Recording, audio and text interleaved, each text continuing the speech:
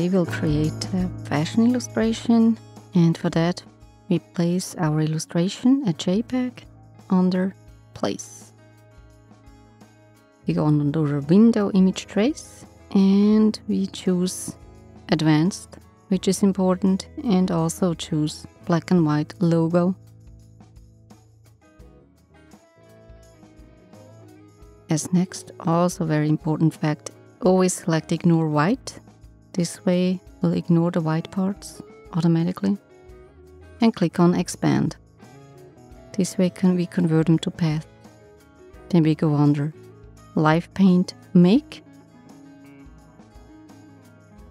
Use the Zoom tool. Choose the Live Paint bucket. And use the swatch boxes. I would also use the skin colors provided in the library. And with the Live Paint bucket you fill in the shapes. It's simple clicking on the shapes. The hand tool, you can move the illustration. Use again the Live Paint bucket. Again the Zoom tool.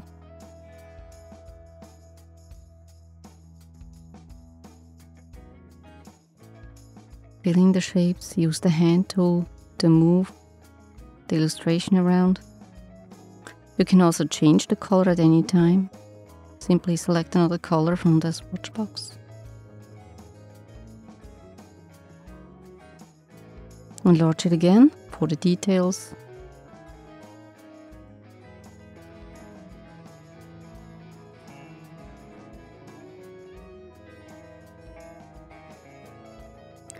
Then you select the whole illustration and go under Object, Expand. Click OK. Use the Zoom tool, and with the white arrow tool, the Direct Selection tool, you copy the skirt and the blouse, copy and paste in front. Then you choose under the libraries, you choose the patterns, decorative patterns for example. Fill in the blouse, fill in the skirt. Then you go under the Scale tool and you use Transform Patterns. Click on the box Transform Patterns for Rotation and Scale tool.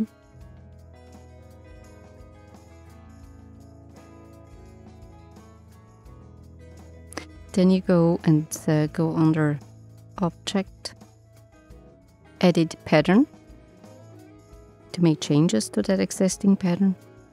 Simple selecting them, change the colors, change the shapes, add on shapes. Once you're done, you click on Done.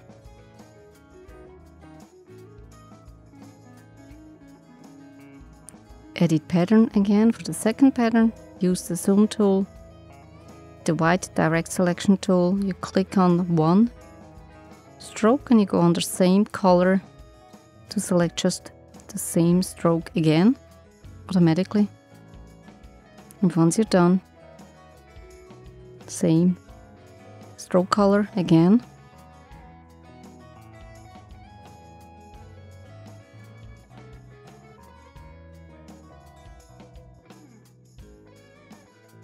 Use the Zoom tool again.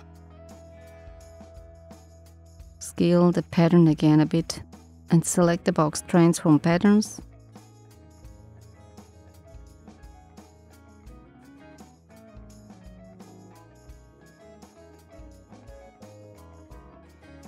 Now we're going to create some mesh with Envelope Distort, Make Mesh. You make the patterns a little bit more 3D, add on some roundness. With the Direct Selection tool you can actually move the points, and with the Mesh tool you can add on points if needed.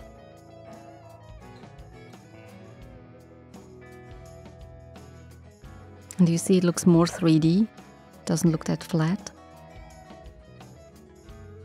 Same with the second pattern, you click on it. Envelope Distort, Make with Mesh. Move the points. If needed, add on some points with the mesh tool. Direct selection tool moves the points.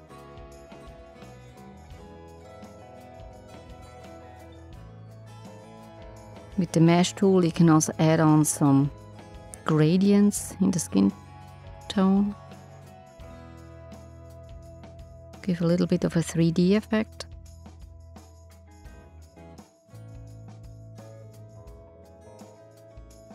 Now you select the whole figure, you copy paste it, you delete the patterns, this is important, all the patterns. Select the whole figure, make it black. Go under Stylize, Drop Shadow. It's important to use Illustrator effects and click OK. Then you go under Object, Expand Appearance.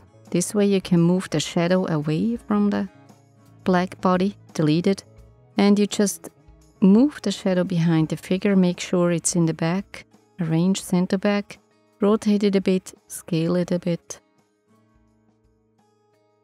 Go under Window Transparency and reduce the opacity accordingly.